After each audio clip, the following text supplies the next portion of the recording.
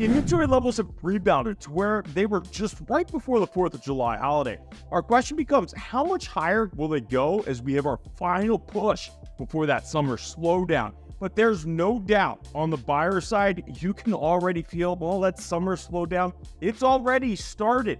In this video, we're going to go over the single family and condo markets in the state of Massachusetts. We're also going to do a quick interest rate update, and then we're going to talk about some relevant current events. Hey, it's Jeff Chubb. I'm a recovering investment banker, turned real estate agent. I've sold more than 1,000 houses. If you have any questions in regards to real estate, then no, I'm here to help. Buyers beware, because you're going to have to start paying buyer agency fees if you don't want to be on the hook for paying 2.5% to 3% when buying a new house. Then take a look at our purchase power plan. In this plan, buyers pay for our services by the hour instead of a percentage of the purchase price, just like attorneys.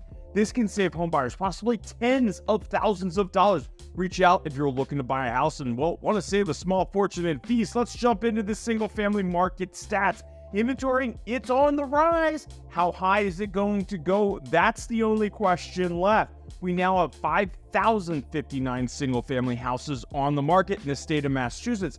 This means we now have 1% more homes on the market today than just 28 days ago. We now have 1,208 more houses on the market when compared to the same week last year, but we are still 461 houses short of the levels in 2022. Originally, I thought that we would end up treading the needle between the levels of 2021 and 2023, and I'm thinking I'm going back to that mindset, because look at that line. But if you're a buyer, 1,208 more single-family houses on the market, that's great news. And we are back. By we, I mean new listing activity. This week, we listed 1,181 single-family houses in the state of Massachusetts. This is 175 units, or 17.4% more homes than the same week back in 2023. That 4-week rolling average is 1,019 units. Under agreements were essentially the same as last week, but that all makes sense because the data is for properties that went under agreement during the 4th of July week. The 4th of July landing on a Wednesday, well, it ended up essentially affecting 2 weeks worth of data. Now, this week, we put 839 single-family homes under agreement. This is 53 units, or 6% lower than the same week last year. We put 892 houses under agreement. The 4-week rolling average is 1,042 units. So when compared to last year's market, new listings, they were up by 17%, while under agreements were down by 6%. The pendings to new listing ratio shot up this week, completely expected. The 162.6% is thanks to the drop-off in new listings last week. Now, the 162.6% is compared to the 107.1% that we saw this week last year. There were 850 single-family homes that closed this week for an average sales price of $875,000 and a median sales price of $675,000. Sales levels compared to the same week last year were up by 18 units, or 2%, as there are 832 single-family homes that sold this week last year for an average sales price of $826,000. Months of inventory, this is how we determine what type of market we're in. 0 to 5 months is considered a seller's market, but the closer you get to 0, the more aggressive of a seller's market that it is. Now, this week, months of inventory jumped to 1.88 months from last week's 1.74 months. Again, to be expected, but the 1.88 months this week is compared to the 1.47 months this week last year. Real quick, it's my shameless plug. I just wanted to mention that if you are thinking about buying or selling a house, then I would love to help you. Now, on to the condo market. We now have 2,819 condos on the market as of Monday. This means that there is 2.6% less inventory on the market today than the inventory levels of just 28 days ago. We now have 547 more units on the market today than today last year, 5 more than compared to the inventory levels of 2022, and 7 more units than compared to 2021. If we could only take out last year, then we would really be able to say that inventory levels have remained pretty consistent in those last 4 years in the condo market. As expected, new listings, they bounced back. There were 560 condos that came on the market last week with that 4-week rolling average of 411 units. The 560 units listed was 23 units, or 4.3% less than the 537 condos that came on the market this same week back in 2023. Under agreements also leveled out due to the 4th of July holiday landing on a Wednesday. Now, this week we put 321 units under agreement. This 321 condo sales was 60 units, or 15.8% less than last year. We put 381 condos under agreement. Now, that 4-week rolling average number for under agreements is 440 units. So 4.3% fewer listings that came on the market when compared to this week last year, while selling 15.8% fewer condos. The condo pendings to new listing ratio this week jumped to 169.8%. Now, we knew this was going to happen. This is compared to the 100.8% that we saw this time last year, though. there were 371 condos that sold this week for an average sales price of $746,000 and a median sales price of $595,000. This same week last year, there are 357 condos that sold, so sales levels, they were up by 4%. Months of inventory, that increased to 2.27 months from last week's 2.09 months. This is compared to the months of inventory levels of 1.83 months this week back last year. Any chance you can do me a huge favor? Can you just hit that like button right down there? Believe it or not, it just makes a huge difference to that YouTube algorithm. And while subscribing, that one doesn't hurt either. So if you're liking the content and want to hear more about Massachusetts real estate, then please consider subscribing. Time to talk about interest rates, though. This was a great week for interest rates. The market is pricing in a bigger and bigger chance for a rate cut in September from the Fed. And by the way, take a look at what the market's doing, anything real estate stock-wise. And by the way, I personally have been very thankful for this one. But anything real estate stocks, it's on the rise. But let's just quickly analyze the why.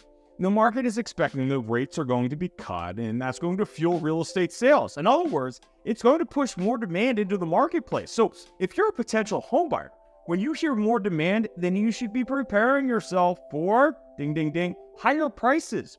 Now, I know potential home buyers are championing lower interest rates, but remember that those lower interest rates will be at the cost of higher prices. Last week, I talked about how much it sucked here in Massachusetts being a first-time home buyer. Now, I'm not retracting that in any way, shape, or form, but I am going to point out that all things do end up finding, well, some type of balance. Check this out. According to Forbes, Massachusetts is ranked as the #1 state in the country for average salary. The average salary here is $80,329. Now, the average salaries are followed by New York, then Washington, and then California. Notice anything about all those other states? They have higher housing costs as well. A higher salary equals higher living costs. Good news, well, kind of. Being #1 in salary didn't mean we were #1 in housing costs, though. Nope, we actually ranked #3 in the country for a median housing price of $587,875. And this is behind California in the #2 spot with a median price of $743,000, and then Hawaii in that #1 spot at $837,000. We thought we were bad. We were ranked #4 for the highest rental costs at a median price of $1,806. Ranked #3 for housing costs, which actually accounts for rental and homeowners, at $1,960 per month. We were ranked as the #3 most expensive for healthcare at $12,754 a year. Thanks for that one, Mitt. Oh, and then we were the #3 for highest average income tax at $7,105 per year. We could thank a lot of people over on Beacon Hill for that one, but we were barely behind New York in the #2 spot, and then the highest average tax burden goes to Hawaii. Man, living in paradise is expensive. And by paradise, I mean Hawaii, not Massachusetts. And real quick, because maybe it will be nice to hear it from someone else other than me, don't expect home prices to go down anytime soon. As the seller's market persists throughout most of the United States, prices continue to rise, and affordable housing appears to be slipping through the fingers of the average American. Jessica Lotz says we're actually forecasting that home prices will continue to grow based on the lack of inventory and demand for home ownership. And I just love this quote.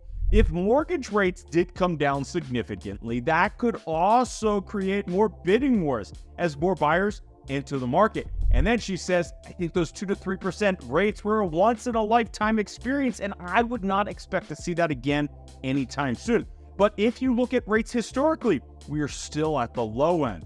And then the founder of Rad Diversified, which is a real estate investment trust in Tampa, awesome name by the way, he must watch my videos because he said, I don't believe home prices are eventually going to take a large drop like they did in 2008. We have a lot more regulation now and a lot less loose lending. I don't think we're going to see any market crash or slowdown.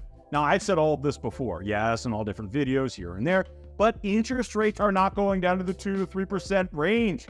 The federal government would never allow a mass foreclosure crisis again. So 2008, that's not happening anytime soon. Precedent was set during COVID. Lending standards have remained extremely high compared to the, you've got a heartbeat? Cool, here's $500,000 to buy a property standards of 2006 and 2007. Home prices, they're going up. Now, I understand there's a lot of wishing by potential buyers that they're going to go down, and I get it. I wake up every morning wishing that the $1 million ferry will just drop a bag at the doorstep of my house, but just because I'm wishing for it to happen doesn't mean it's going to happen. That's reality. It's tough to face, but just because it's difficult doesn't mean it isn't the truth. Want to talk about your own personal real estate needs? Again, it's Chef Chup. Whether you're looking to buy or sell a house in the next 9 or 90 days, then I would love to chat with you and just find out more about your real estate goals. And if you know of anyone that's thinking about buying or selling a house, then I truly appreciate you passing along my information. You can visit YouTubeRealEstateAgent.com or find all my contact information in the description below, right down there. Until next time.